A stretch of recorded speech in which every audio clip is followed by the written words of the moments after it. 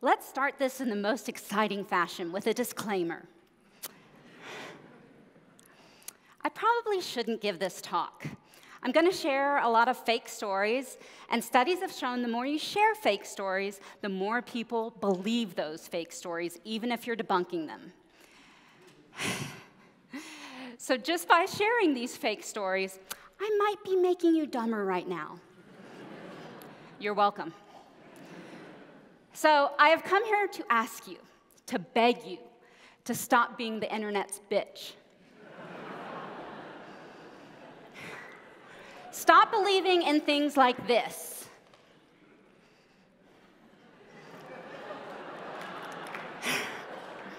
And this.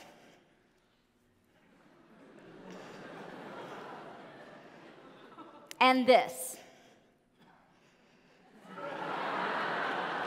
Yeah, I'm sorry, Brigham City, Ryan Gosling's not thinking about you.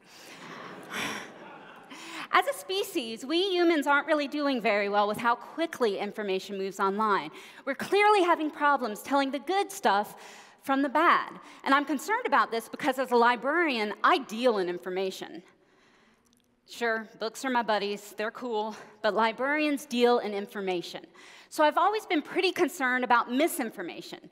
Information produced to deceive or confuse that's often shared online. And it seems like the world is really starting to take notice of this now, too. You can't go anywhere without hearing about fake news, right?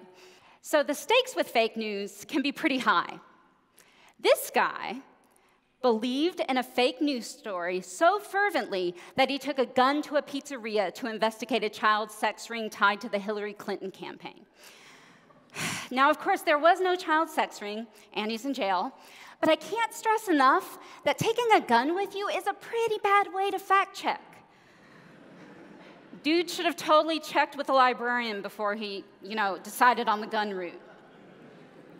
Perhaps some of you also saw this post making the rounds in the 2016 election also. Now, Donald Trump in this quote calls Republican voters dumb, but the only problem is he never said this. But to some of us, especially those of us with left-leaning or anti-Trump biases, it kind of totally feels like he said it, right? But the thing is, you can't feel your way to truth. In fact, feelings are the enemy when it comes to evaluating information online. Feelings push you to abandon logic and react emotionally. And how well does reacting emotionally work for you in the offline aspects of your life? I bet your husband loves it. Mine sure does. Visceral emotional reactions work about as well online as they do in real life, which is to say they're total crap. Misinformation pushers can easily manipulate us through our emotions and through our biases. They bank on this. Anger spurs action. It always has. If you generate a story online that elicits an emotional response, you will generate not only exposure for your website, but also advertising revenue.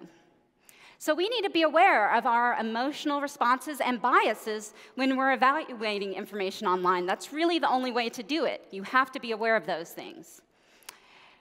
But if emotion and bias are the problem, I hear you ask, maybe Facebook or Google, those soulless automatons, can solve this problem for us. But algorithms thus far have not been able to solve this very human problem. And if we leave it up to nameless programmers and big software companies to decide what is appropriate information, we're just really handing over control to them, and worse, those who can beat the algorithm. So another big part of the problem lies in our desire to see information in black and white terms. Good versus evil, truth versus lies. It would be so nice to have a bright red line dividing the bad from the good. But most of the misinformation we see every day exists in a gray area.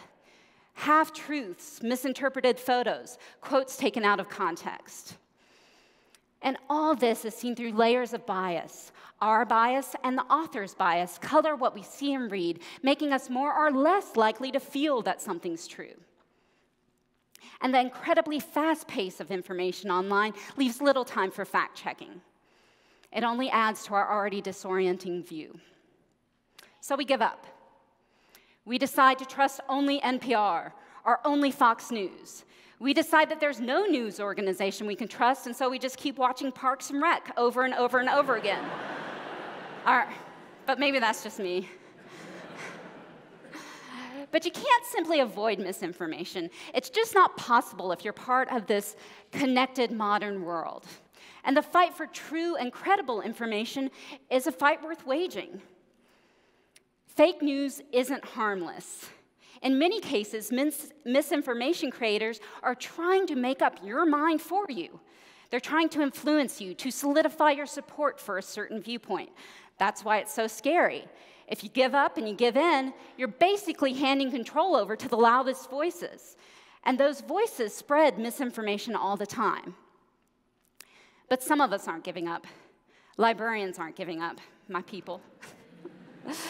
We're developing workshops and websites to help you steer clear of fake news, but we're sitting down with people every day to get to the bottom of viral posts and rumors.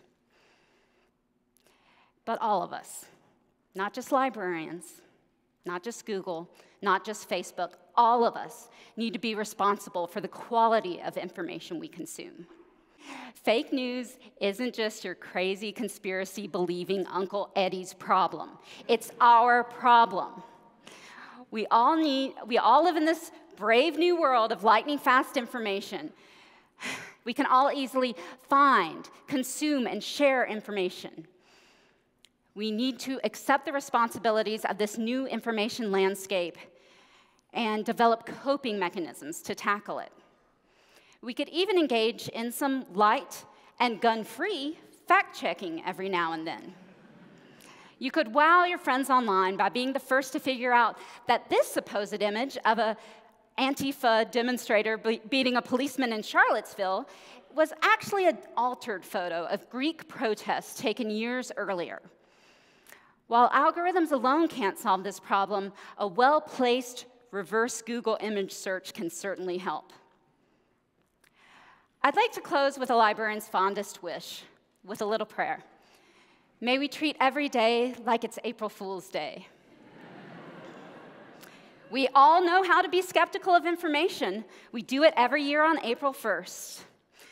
And we don't allow fake April Fool's stories to manipulate our emotions or biases. We just think more critically about information and our own susceptibility on that day.